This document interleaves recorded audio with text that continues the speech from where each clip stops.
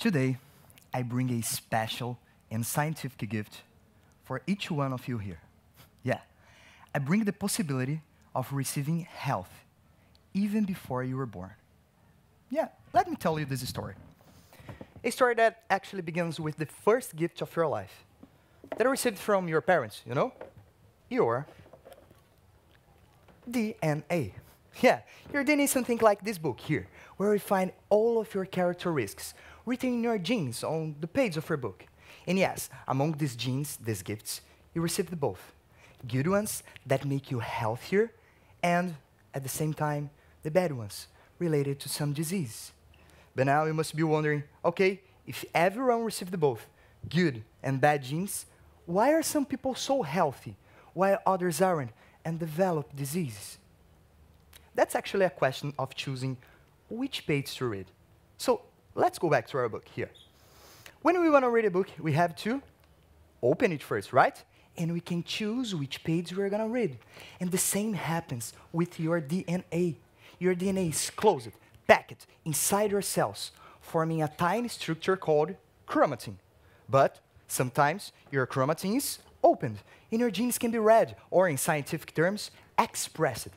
Your cells control this opening and closing process by many amazing mechanisms called epigenetics mechanisms. Epigenetics does the same thing that you do while you're reading a book when you mark the best parts of the story to go straight there when you want to, you know?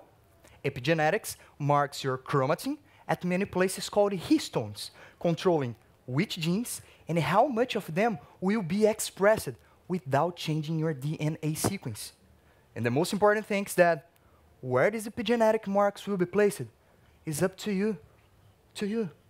It depends on your lifestyle. Yeah, for example, if you practice exercises daily, your epigenetics will mark and allow the expression of the good genes and silence the bad ones, protecting you from diabetes or even cancer. But what's incredible is that these epigenetics marks can be passed on to your children.